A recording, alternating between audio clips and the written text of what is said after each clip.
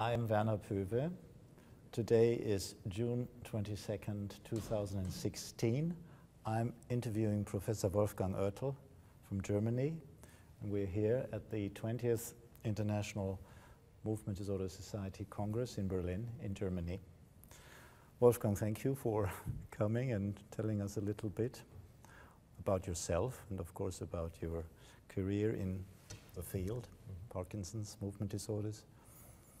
What was it that made you become interested when you're still young, but when you were even younger, made you interested in the field of neurology, specifically neurosciences and movement disorders? What was it that brought you in there? Right. I studied in West Berlin medicine, and I met people who did neurophysiology, and I was most fascinated by people who worked on the cardiovascular control in the brainstem.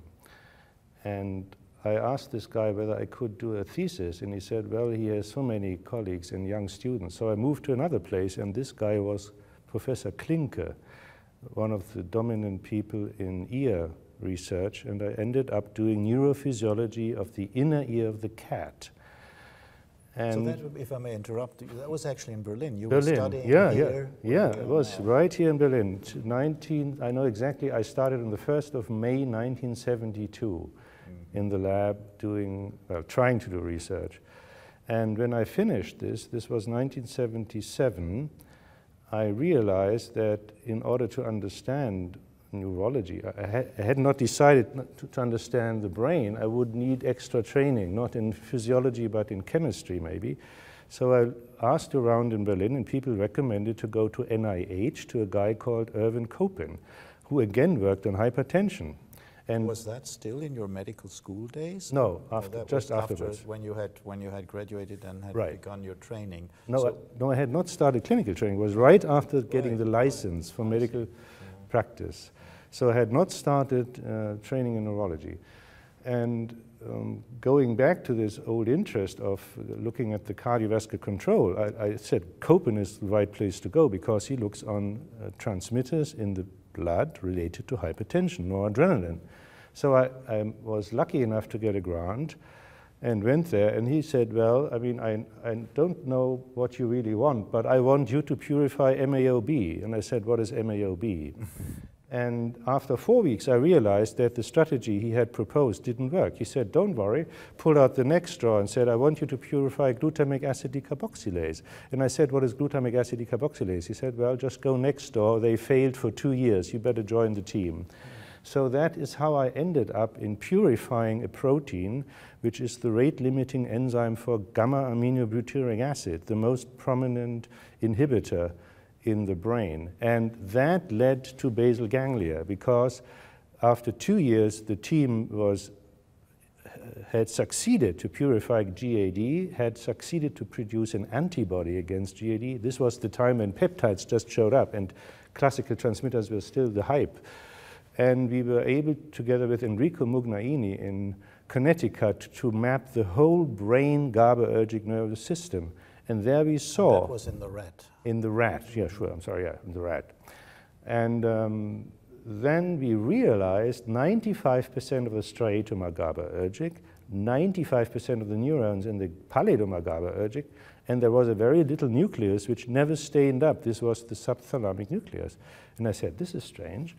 And then I started reading and realized there were people who do networks and circuitries, and we put the things together, and suddenly it seemed to make sense. And now I understand that the subthalamic nucleus was the key, because then people started to target it with a deep brain stimulation later on in the monkey. So at that time I didn't realize the relevance of the research the team had done. So you really came into this field of movement disorders via your interest in, one could say, neuropharmacology in a way. Yeah, that's correct. You may be too modest to say that, but I think your discoveries then at the time that you were just describing were seminal.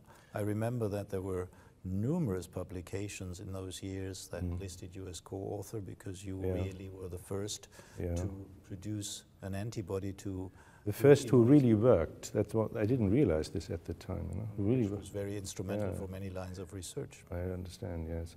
Now, instead of staying in basic science, my wife and myself decided to go back to Germany, and I was lucky enough to be. To be hired, to get a job at the Technical University in Munich. The head was at that time Albrecht Struppler, who did stereotactic surgery as a neurology. So I think I'm one of the very few people left who claim they are neurologists who actually did brain thalamotomy, stereotactic surgery. And that, of course, increased the amount of interest in Parkinson's disease. But I realized very fast, stereotactic surgery is one thing, so I renewed my interest in pharmacology, and then I understood, well, I mean, it's good to get neurology training in Germany, but you have to go somewhere else. So in 1987, I was again lucky to be accepted by David Marston. You have been in London with Andrew Lee, so we know exactly the power London has in respect to neurology, and David Marston just, he tried to train me how to do movement disorders, and in addition we did fetal cell transplants in monkey. So again, something totally different, but opening again my perspective on the interaction of basic science and clinical science. You already mentioned very important figures in our field, David Marston, of course. Also, as far as German-speaking neurology goes, Albrecht Struppler was an influential, neurophysiologically oriented, but unique person in surgery. Yeah. Any other people that you, looking back, think were very important to you, served as models for your own approach to neurology?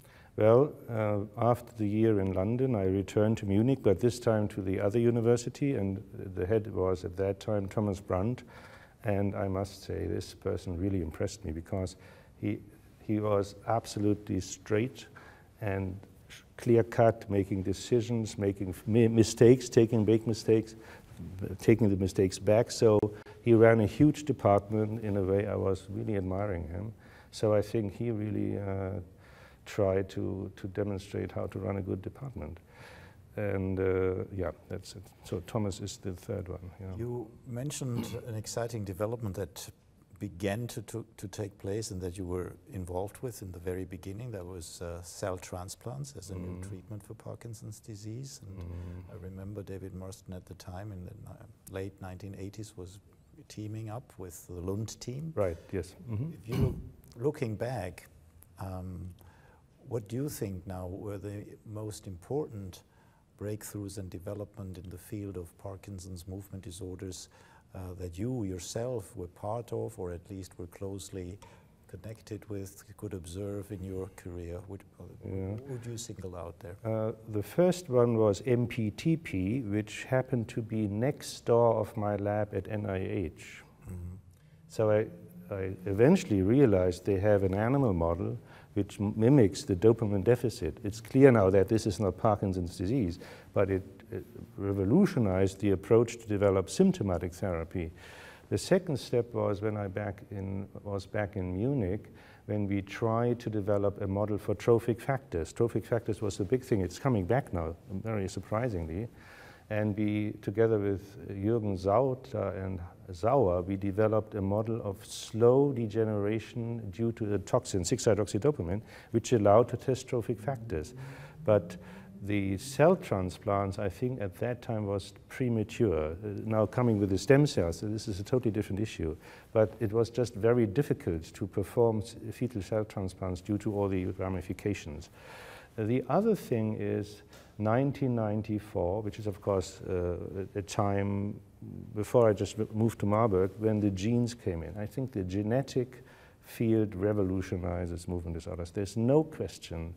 And that led back to the fact to 1912, when Levi Louis reported the Lewy body, which actually shows protein aggregation. And I think looking back, 1994 is the key year for at least Parkinson research in the last 100 years. We, of course, here, as said, at the International Congress on Parkinson's Disease and Movement Disorders, organized by MDS. Speaking about MDS, a society that you were deeply involved with and have been for many years, How would you judge the role? What is your take on the importance of MDS for the field of movement disorders? It's unbelievable, to be honest. 1986, I became a member. We have been together for the last 30 years. Yes, right. And it has told me how different people approach basic science, clinical science, how different cultures are. So it makes you really modest if you look at people under conditions which are extremely difficult, they are able to do good research. Then that friendship, how people get compromises, agree, fight, and then again get compromises, how you structure a society. The MDS was a very small society. How you organize a conference, how you organize a report, very simple. So I learned so much for my professional life. I'm extremely grateful, to be honest. You know, you've, of course, made a magnificent career in neurology and in the field of movement disorders and Parkinson's. You became chairman and director of the Department of Neurology at Marburg University in Germany after Munich. Right. I think you now have received a very prestigious award. Yeah. Hertie's senior professorship. It allows me to go back to basic and clinical science beyond the usual time of retiring. So I can go another 6 years. It's fantastic. Now, this is a model career. Were there any, looking back, were there any barriers that you met with that you think might even be relevant for today's younger neurologists? Anything of note here? Right. I think the key is to have someone who supports you, who gives you freedom to do things which may be out of the box, a little bit unusual, who gives you time. That's the key, to think, to make mistakes, to fix the mistakes, and even to say, sorry, I go, and then I go to another place to get the knowledge I need in order to approach a problem I think I like to solve.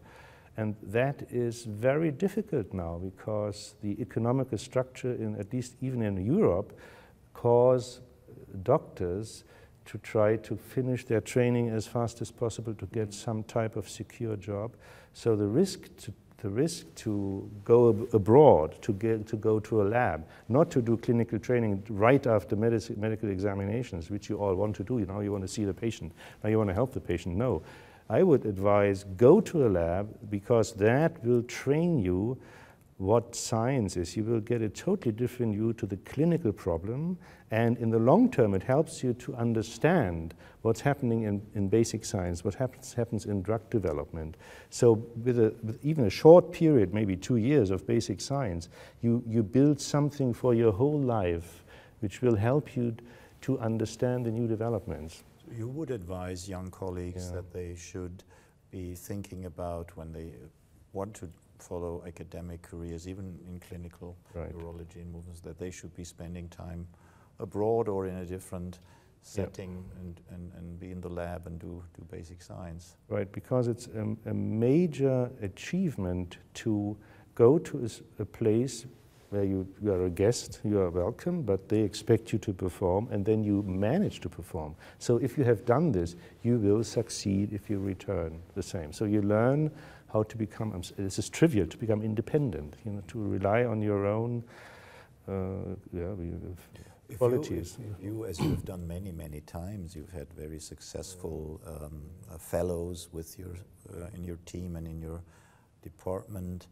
When you give advice, what would be your single most advice that you would want to give the young people who are now at the age when you started?